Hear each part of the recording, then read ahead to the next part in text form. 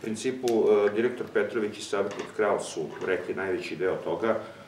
Mi smo ovde već nekoliko godina prisutni. Prvu godinu kada smo dolazili, kada smo započinjali s ovim projektom, cela ideja je bila da se za početak obezbedi sterilizator, koji je u tom momentu u razgovorima sa rukovodstvom bolnice bio označen kao, da kažem, goruće pitanje, nešto što pod hitno treba da se rešava. Za tu 2014. godinu je to i odrađeno. Ostale 2 godine smo ostavili prosto u smislu neke fleksibilnosti, da u razgovoru sa rukovodstvom bolnice vidimo šta je to što bi za njih bilo najstresishodnije i što bi imalo najveću upotrebnu vrednost.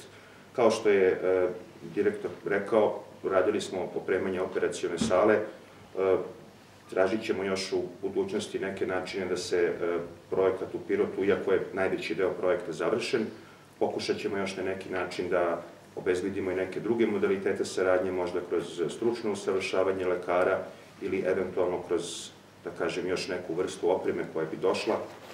Potom, u svakom slučaju, da sumiram, ovo što je gospodin savjetnik rekao, zaista smo zadovoljni i imamo samo reči hvale za celu ovu realizaciju projekta.